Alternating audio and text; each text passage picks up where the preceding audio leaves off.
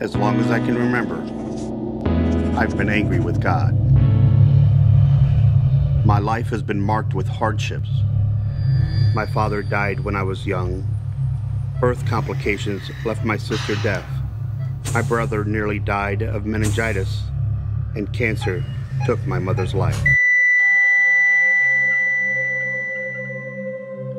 So I think I probably have always had a chip on my shoulder.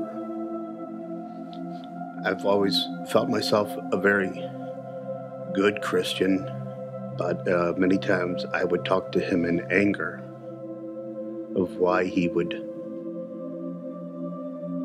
put me through such pain, why he would put events in my life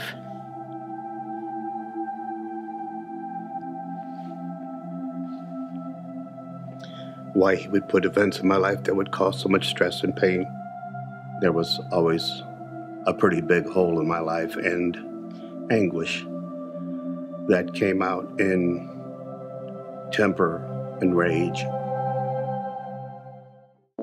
Steve and I met on the hill in front of Gioia's Deli, and we were pretty much off and running after that. We just clicked immediately and had a really good rapport. We were married here at Tower Grove on April 1st. It's a fantastic day, and since then so many wonderful things have happened.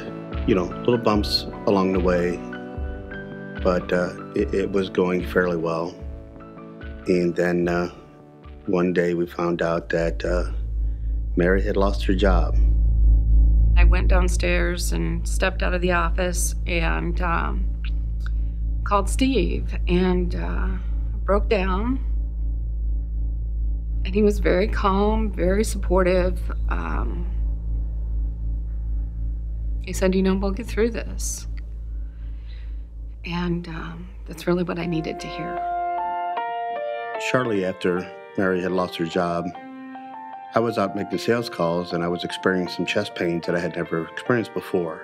So I wound up going to the hospital, and they didn't like some of the results, so I had a cardiac cath, which turned out wonderful, very clear arteries.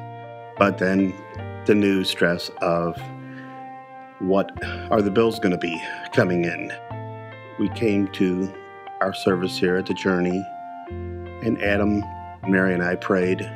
And on Monday, when I went to get the mail, there was a letter from St. Luke's Hospital that I couldn't understand because we had not called them, but it was a letter that gave us a credit for the entire hospital bill that the insurance didn't cover, which was almost $3,000 that we just did not have. So many things have happened to me in this last couple of years. I stopped asking why me, and I think I start saying, wow, God. Recently, I was up at Mark Twain Lake, and I was on a 15-year-old riding lawnmower, and I started to go out on the road. A Ford pickup truck was going 50 miles an hour. And the next thing I know, I'm sitting sideways on my lawnmower still in the road. I was fine. I didn't ask God, why did you let this happen? I said, thank you, God, for protecting me. I think the growth that I've seen in the last 6 months in Steve has been that those walls are coming down. We have hit bottom pretty hard a couple of times. Emotionally, financially, spiritually, but I think we are closer today than we would have been 3 years from now.